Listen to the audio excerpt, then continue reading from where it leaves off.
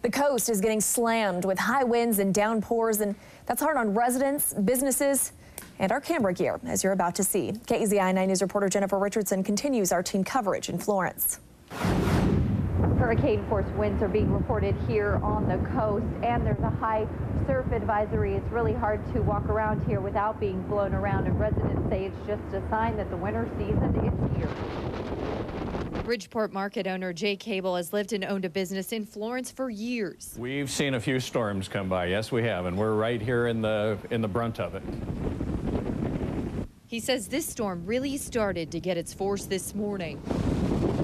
We have the heavy gusts, and that's what I've seen is some heavy gusts. The trees out front really bending and swaying. They're doing a construction project across the street, and I saw some of the barricades tipping over.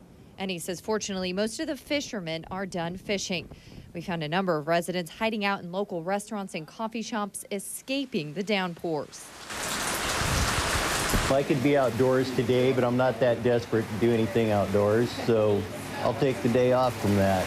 I live by the beach too, and so my house does shake and rattle, but I mean, I don't know, it's not anything unusual. Still, the waves are churning, and some say they just can't miss checking out the surf. One visitor even brought his wind meter. We got a max of 40. Well, I just came from New York, and we just went through Hurricane Sandy, so what we're going through here is comparable, but it's kind of nice that we're out on the coast instead of in the city with all the dangerous trees.